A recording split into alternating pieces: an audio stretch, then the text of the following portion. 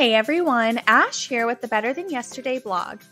It's no secret that college is expensive, but there is a free application for federal student aid to help pay for college, and this form is available on October 1st for the next school year.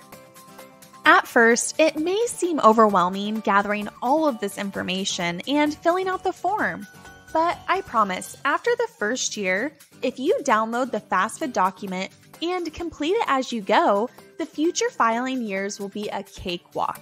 Let's dive in.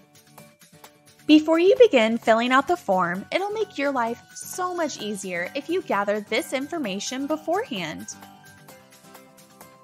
The first step is to simply log in on the FAFSA homepage with your FSA ID. And if you've never filed the FAFSA before, make sure to create your FSA ID. The next couple steps are a lot of data entry. First, you're going to start the FAFSA form with basic information about yourself, like full name, social security number, address, things like that. Then you're going to list your potential colleges that you want to attend. Next, the FAFSA application will take you through a series of questions to determine if you're a dependent student or not. If you are a dependent student, then you need to report your parents' financial information. If you're deemed an independent student, then you can skip the parent information step.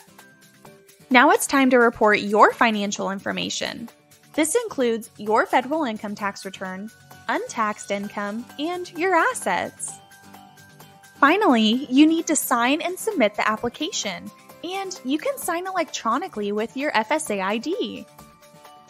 Now that your FAFSA form is complete, you can start planning on how to cash flow college. Follow along for more information.